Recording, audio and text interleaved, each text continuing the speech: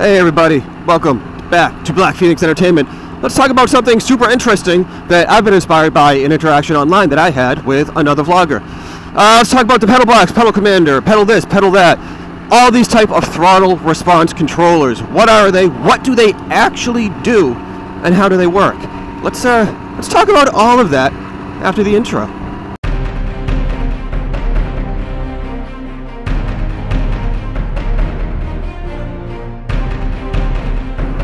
So when I say inspired by an interaction, yes, I had a little interaction online with another fellow motovlogger, another Can Am type YouTube channel, and that was essentially selling these.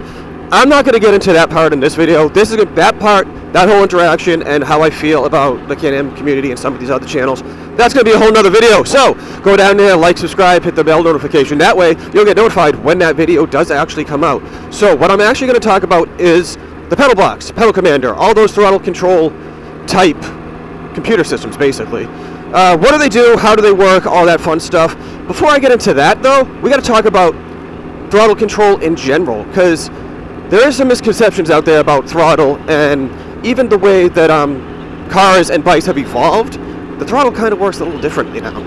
So what do I mean when I say works a little bit differently? Way back in the day, kids, there used to be something called throttle by cable. So when you were in a car or on a bike or whatever, when you twist the throttle or push the gas, there was a physical cable that went from that to the throttle body that kind of opened it up depending on how much you were twisting the throttle or pushing the gas. That is called a one-for-one throttle. So for every little bit that you push, that's how much it opens. It doesn't matter. You push it all the way, it opens up all the way instantly. They don't so much do that anymore. For the most part, things are now called throttle by wire, electronic throttle bodies. What does that mean? That means there is no physical wire going between your throttle and the actual throttle body on the engine. It is all computers, it is all sensors, it's all wires, hence throttle by wire. Now, these throttle controls have been around forever, especially on a street racing performance scene, drag racing, stuff like that. They've just been there. Now, back in the day, again, talk about throttle by cable, there was no real electronics to trick. It was a physical cable, so you're probably asking yourself, well, how did that work? Basically, it wasn't an electronic box. It was a device that basically you kind of changed how I'm trying to explain this the right way, because it's been a while, and it's tough to do that without, a visual, which I don't have. Basically, it would make half throttle full throttle by adjusting the cables and doing some things. So you'd push the pedal down and it would open the throttle body even more. So quarter throttle would be like half throttle, 3/4 throttle. I think you're getting onto it now. The less you push the pedal down, the more the throttle body opens. So it gives you that sense of, one, throttle response, two, I'm going faster, gaining more power, more speed. That's basically what back in the day, again, throttle by cable, that was their selling point.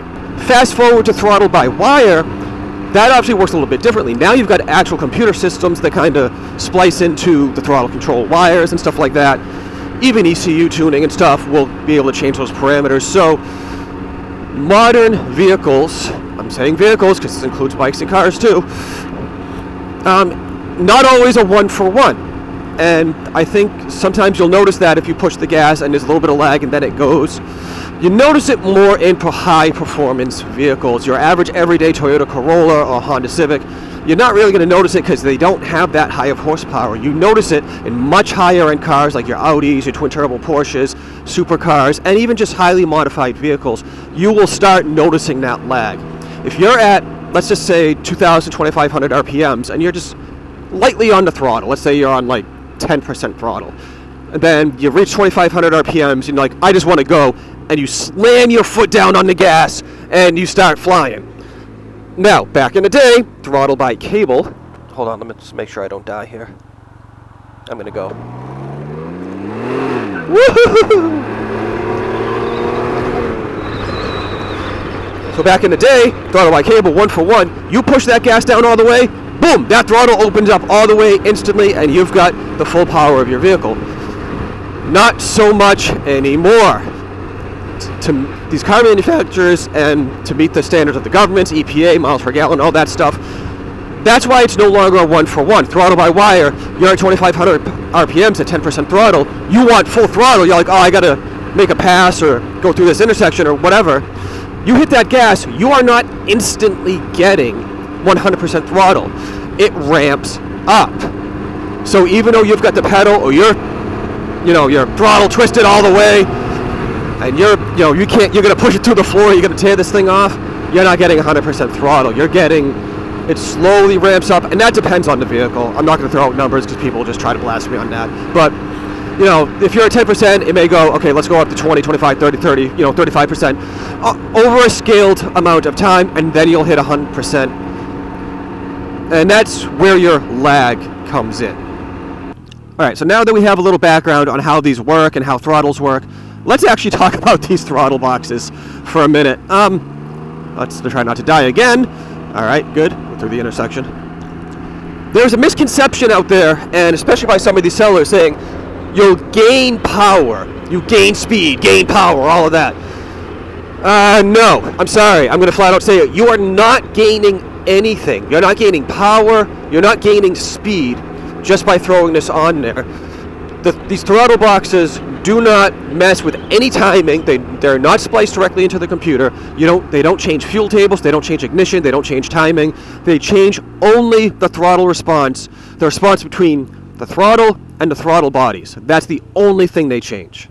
And why am I going on about this? Because I don't want people, I don't want to say the word scammed, but depending on who the seller is, they might be trying to pull something like that.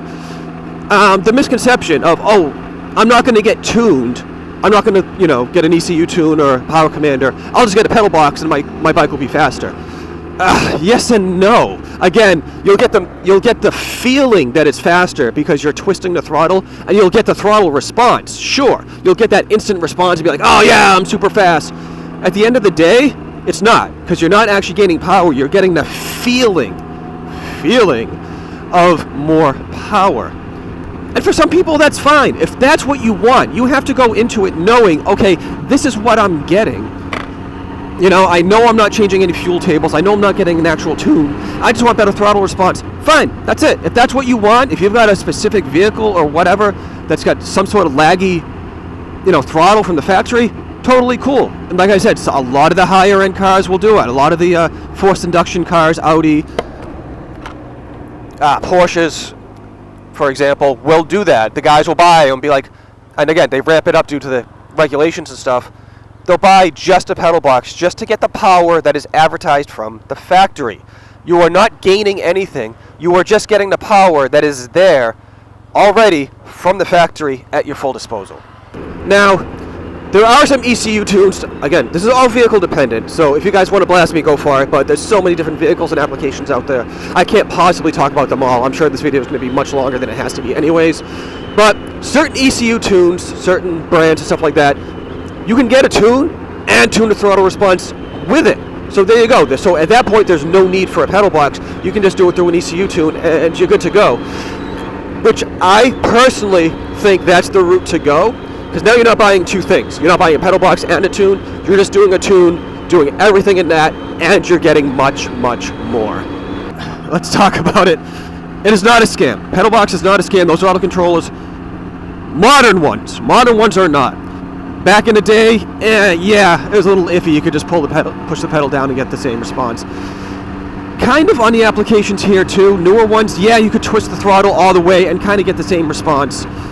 It really depends on what you're looking for. Somebody like me who's much more performance oriented, who knows what I'm talking about, who knows what I'm looking for, something like that's not for me. Pedal box, pedal commander, throttle control, it's not for me. I'm going to go straight for the ECU tune and get a little bit more out of it and get the throttle response anyways.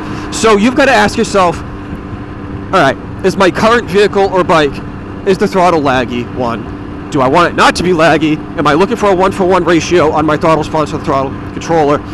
And here's the key, is this all I want? Because I say that, is that all I want? Because you could essentially, again, I go back, you don't want to buy two things. Do you want to buy a pedal box and then 3 months later be like, oh, well, now I actually want more power, let me go get tuned? Whereas that tune could do exactly what the pedal box did 3 months ago. That's my point, ladies and gentlemen. That's the key. If If you're missing that, I'm sorry. If I'm not explaining it correctly, I'm sorry, but that's exactly what it is. That's the point of this video here. So that's it. That's my incessant rambling. Do the research. Do the research on your own. Research everything that I said here. There are other videos about it, you know, about pedal box in particular. Check them out. Check out if that's something you really want, and again, that's what you're looking for. Hey, you know, good for you. I'm all for it. Whatever makes you guys happy.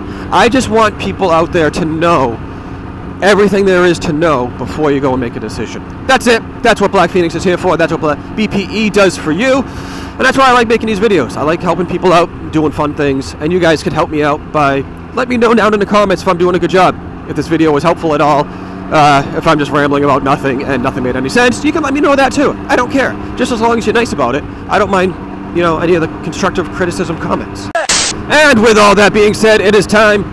While you're down there commenting, do the subscribing, do the liking, do the sharing, all that stuff. Share this with friends who might be interested in a video like this. You never know. And while you're down there, I've got a link down to Blackphoenix merchandise. You can save some money on it. Discount code BPE10. I appreciate you guys rocking with the flock, and be on the lookout for that next video. I'll see you guys on the next one.